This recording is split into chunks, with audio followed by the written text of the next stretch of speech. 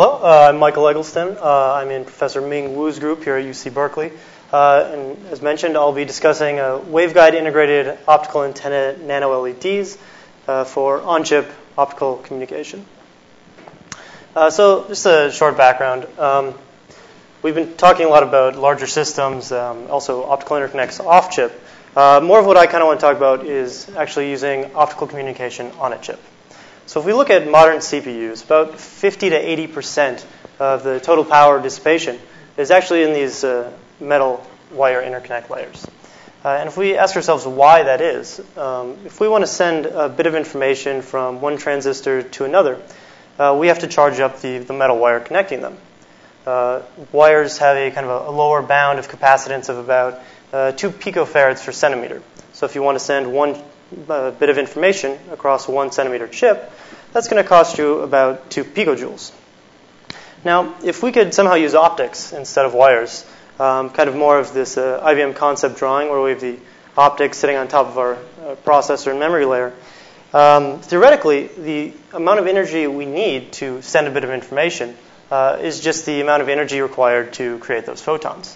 So for signaling with maybe 0.8 eV photons, we want a good signal-noise ratio, so we'll send maybe 17 photons per bit. We're talking about 2 attojoules. So obviously this is kind of optimistic. This is 6 orders of magnitude lower than what wires can do. But really to reach this level, what we need is a very efficient emitter. So you might think, well, maybe we can use a semiconductor laser to do this. Well, semiconductor lasers, first of all, they tend to be quite large. Even if you could scale down the threshold current drastically, maybe get a 1 microamp threshold, you still need to bias the laser well above threshold to get a fast speed. So if you wanted a 10 gigabit laser, you're probably going to be, even at 1 microamp threshold, you're still talking at least 400 attojoules per bit, well above what this theoretical limit is.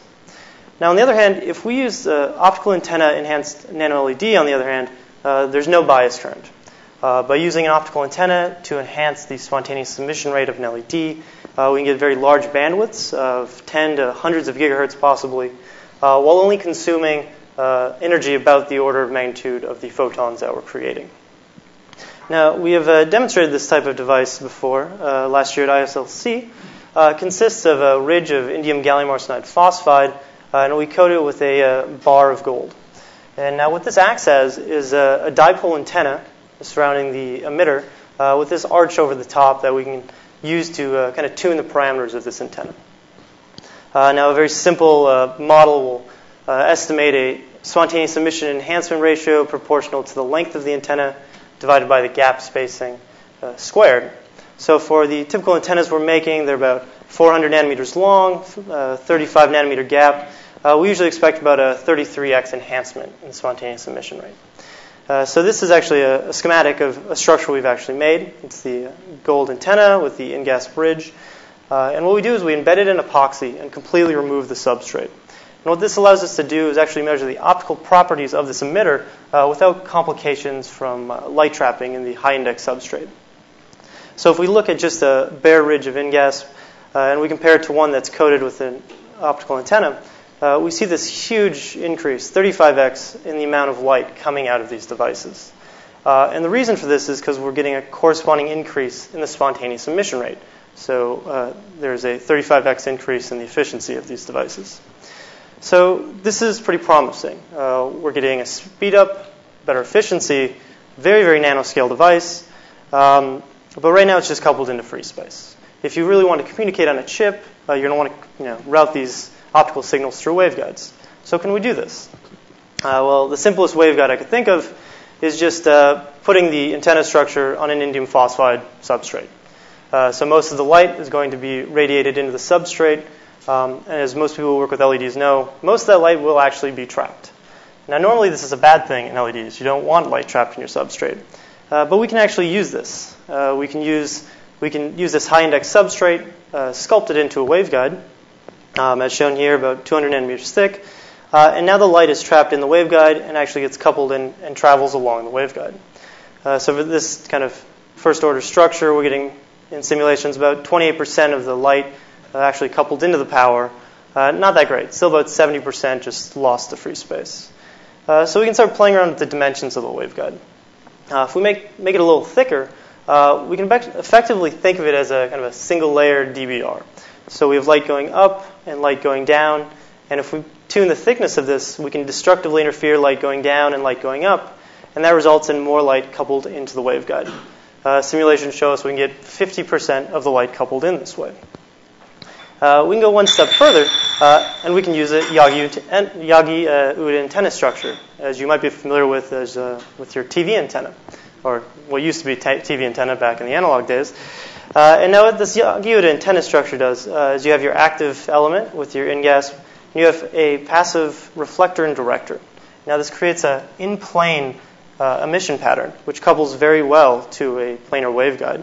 And it also has directivity, with simulations showing you can get 50% of the power coupled into the forward direction of the waveguide, with over 65% of the total light emitted into the waveguide.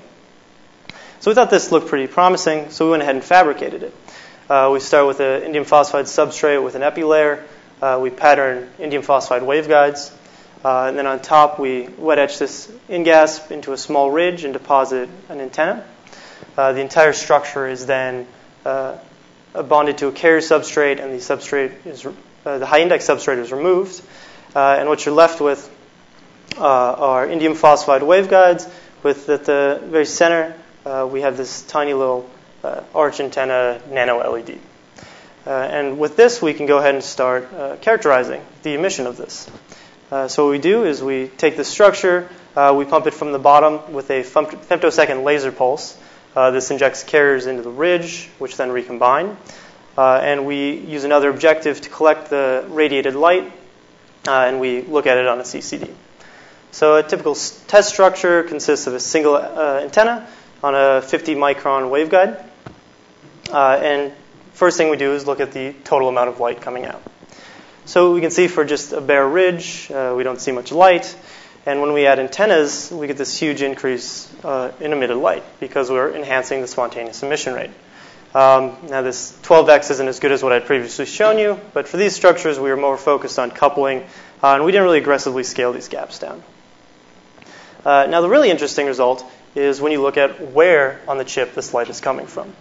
So I have a very simplified cartoon here of our antenna and the cross-section of the waveguide. So the light from the antenna can either come straight out into free space, or can be coupled into the waveguide, travel down to the end, and be scattered out. So if we look at just a bare ridge sitting on a waveguide, we see a peak of light coming from the center of the waveguide, and then 25 microns to either side, we see another blip of light from the light that's traveled down and is coupled out the ends. When we put on this antenna, we get this huge increase of light, but still about 50% is coupled. We're not really changing the radiation pattern. Now when we put the Yagi-Uda antenna structure on here, we now have a much more planar emission. Our coupling increases drastically, quite a bit, and 70% of the total emitted light is now coupled into this waveguide.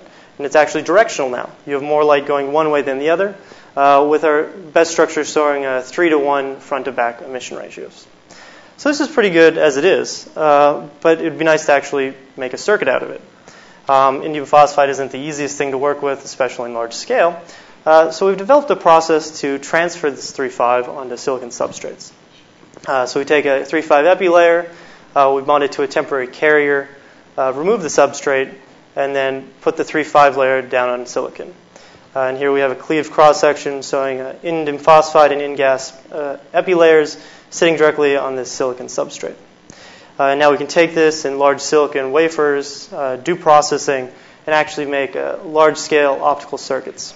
So this shows a first run of this process where we just have these waveguide test structures. All of the white here you see is actually a 3.5 material, and the black here is the silicon underneath that doesn't have 3.5 on it. So basically, these are all silicon waveguides with 3.5 material directly on top, which will allow us to actually make these devices directly in a silicon photonics platform and create large-scale optical circuits. So in summary, I've demonstrated a nano-LED with enhanced spontaneous emission with 70% of the light coupled into the waveguide, 50% forward coupling and directional emission. And in the future, we're going to be leveraging silicon photonics platforms to integrate this nano-LED in large-scale optical circuits.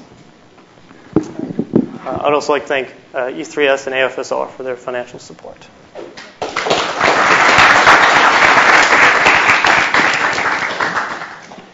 Comments and questions?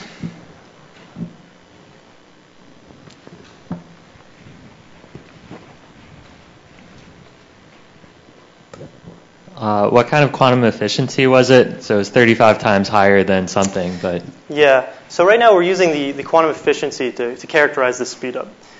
So you actually want a bad quantum efficiency to start with. So we don't passivate the surface. We actually make the surface a little worse while processing it. So our quantum efficiency starts out at maybe 10 to the minus 4. And so the way to bring that up is you work on both ends. You make the surfaces better, and you enhance the spontaneous emission. And that can get you back up into the tens of percent. Any other questions? I have a question. Yeah. Have you considered any designs for electrically pumped systems? Yes, so we are I guess aggressively going towards electrical injection right now. I guess if I go back to the structure, there's two main ways you could probably think of to inject this, and one would be kind of the more traditional approach with where you leave the substrate on, and you could use the antenna as one electrode, and then the substrate as another, and inject carriers directly from the top. On the other hand, this is actually basically a FinFET transistor structure, where the antenna takes the place of the gate. This is the channel, and you can imagine on one side you have a P contact, and on the other side an N contact. And so these are strategies we're going towards right now. Hello. Here. I have a question regarding this 35 times enhancement. Yeah. What is you basically alluded this entire 35% enhancement is due to the enhancement of your lifetime, which means you're implying the coupling coefficient remain the same. Yep. So I'm not sure that's correct. I think you actually enhance the coupling of the light into your active region, also enhance the coupling out of the active region. So what is that enhancement factor? Are you talking about the pumping strength? For example, if you don't have the antenna, and then the average incident power will be, I don't know, I'm just coming with a number, let's say 1 megawatt per centimeter square. But with the antenna, it's effectively enhanced by, let's say, 100 times. So that's a very good point. And that is something you have to take very careful measures to avoid when doing these measurements. But one thing you can leverage is the antenna actually only responds in this polarization. So when we pump these structures, we pump them all in the orthogonal direction. So regardless of whether there's an antenna there or not, they see the same amount of electric field within the ridge. Well, there is a possibility for plasmonic excitation when you excite your antenna with the polarization perpendicular to the antenna direction. You're definitely correct. There is a possibility of that. But at the scales that we have, we're nowhere near one of those resonances that would give you any enhancement. So you did the calculation and found out the enhancement was nearly zero. Yeah. And another thing you can do that we've done is you can sweep the pump wavelength. So we've swept it between 600 nanometers and 1100, and we get the same amount of power out. So the pump wavelength's not really sensitive. It's not sensitive to the pump wavelength, only really the polarization. So. Very interesting. And can I ask one more question? Where you actually spatially mapped the emission, when you have the antenna on top, did the antenna block some of those light? Yes. So that is actually another very good question. So when you flip this over, you can imagine you're pumping it slightly different.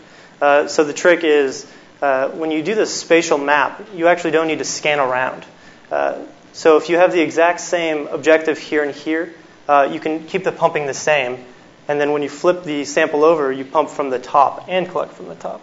And that way your pumping stays constant throughout, both when you do the top side and the back side collection, if that makes sense. So basically you're exciting and collecting from the same side? Yeah. Okay. Yep. Yeah. Thank you. Okay. I guess that concludes the session. Thank you.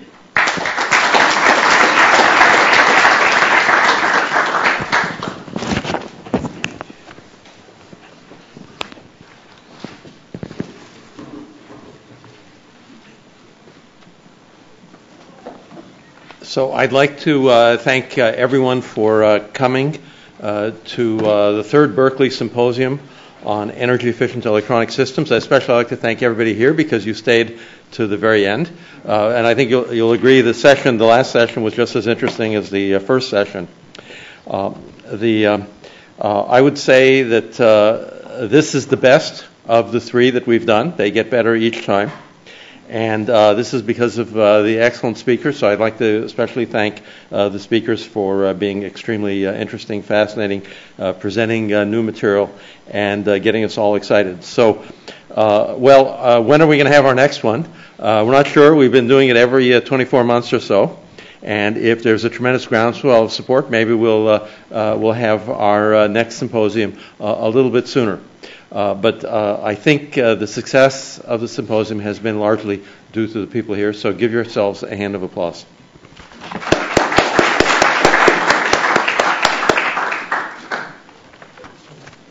And we're done.